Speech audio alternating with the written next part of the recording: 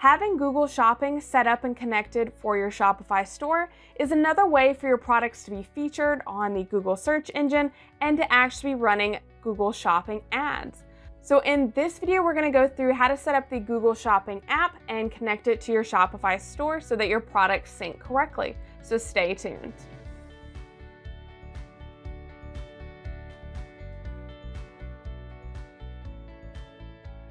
Hi, I'm Elle McCann, and I've been a Shopify expert for over 6 years now. If you're new to this channel, we post new videos every Monday, Wednesday, and Friday, all about Shopify and how to grow your online store. If you've been a subscriber for a while, thanks so much for watching, and make sure to comment below and say, hey, we would love to connect with you. Okay, so as I mentioned before, we're going to be talking about setting up the Google Shopping app in our Shopify store. So first off, you may say, what is this and why do I need it?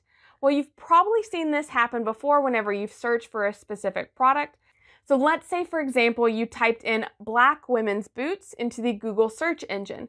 You would probably get a search result like this page here, where you'll actually see the images at the top of different products and links directly to that product page. So these are actually Google Shopping ads, and it's a great visual way to get your product in front of people and get them to actually go to your product page and hopefully buy your product.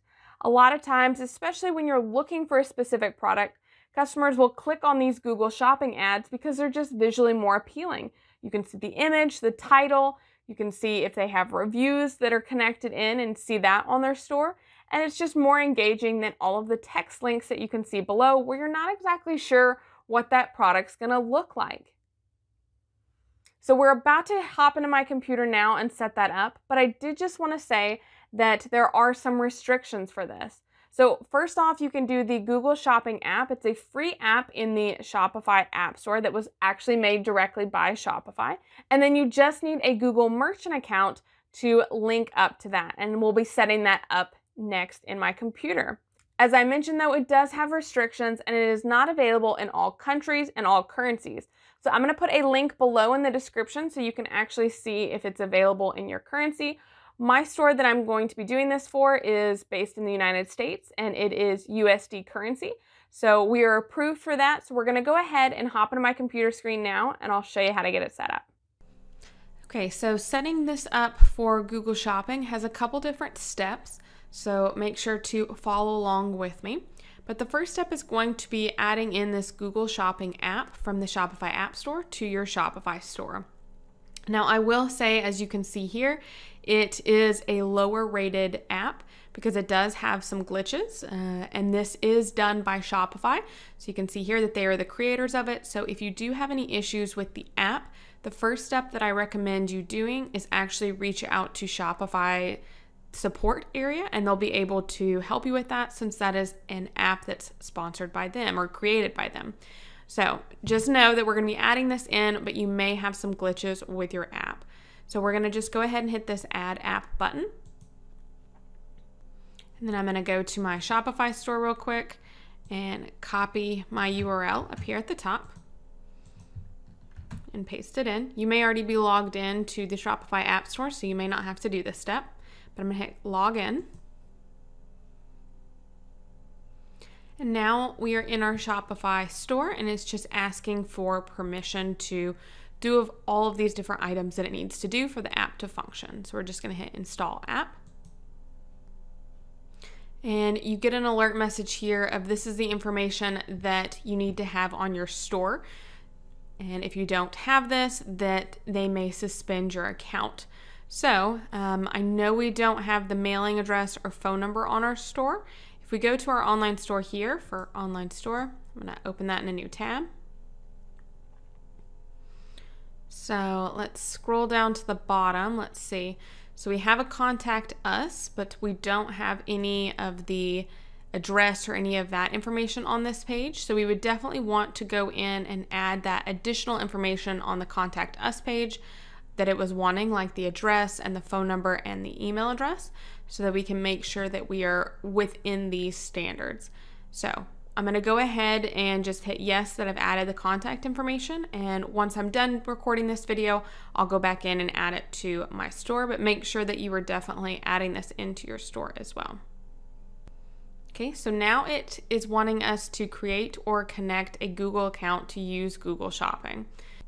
Okay, so I'm just going to hit connect a Google account and select my Google account there. And again, allow it permissions. So now it's saying to select a Google merchant account from this list. So I need to actually create a new one because this is not the one we want to use. So to create one, we're just going to hit this link here of create a merchant center account. And now you can see it's created this new ID for us, and it's going to walk us through some of the things that are needed. So first off, we have this information being pulled in from our store settings of our currency, our target country, and our language. I'm going to go ahead and set this to automatically import my shipping settings so that it will connect with what I have already in my Shopify store. And then next, it is an information about the product feed. So I don't have, this is a new merchant center account, so I don't have any information already for a product feed, so it won't have any conflict here. But if you did already have a product feed set up, you need to first delete those products before connecting, otherwise it could have an issue there. And then now you can see that the domain settings, it will automatically claim my domain by my merchant center account, which is another reason of how you need to make sure that you're getting verified. So we are going to keep both of these at the recommended of the SEO product title and description. You could set that to your default. However, your product title and description, if you've put in the effort, is going to have more of your keywords. So we want to make sure that that's included in the listing. So I'm just going to hit configure account. And now you can see that it says our product sync is underway. So it has pulled in all of our products that we have here, and it is pending for all of them, as you can see here. So then once it actually gets approved, which can take 3 to 5 business days for Google to approve the pending product, then you can see it come into these categories here of not approved, pending, or approved. And so if something was originally not approved, then you could go in and you could see why it wasn't approved. A lot of times it's if the labels don't match what Google's labels are. So if you had something labeled style where Google calls it color, or things like that, of how you're sorting your different variants especially, you would want to go in and make those edits and make sure that that resyncs. So you could see all of the different variants that you have available for each individual product by hitting view variant. And you can see these products here don't have a variant, which is why they are not having that option. We can also click into edit Google Shopping fields. And here's where you can add in all of your categorization and customization to connect it with Google. So it's easier for them to identify your product and categorize it correctly whenever someone is searching. So you could come in, this is a necklace, so you could put the specific material here, what the age range is for. So you would want to say adult, female, the condition a lot of times would be new unless you're selling used products. And then you can come in and add in your Google product category. So that's really important, again, to make sure that it is being categorized correctly. So you can click here and see all of the list of the product categories to make sure that you're sorting yours in the correct area. So you would want to go through and fill out all of this and make sure it is set up, and hit save whenever you are going in and setting this up for the first time and getting that to sync. So I'm just going to X out of this, and I'm going to come back here to apps on the left-hand side, and then Google Shopping, because now we've added this to our store. So now that's how you'll get in to see again when things are approved or not approved and make any changes needed. So the next step, once you've got all of your products in and approved and you don't have any issues, is then you can go in and actually set up the Google ads, which we're not going to cover in this video, but we will in an upcoming video.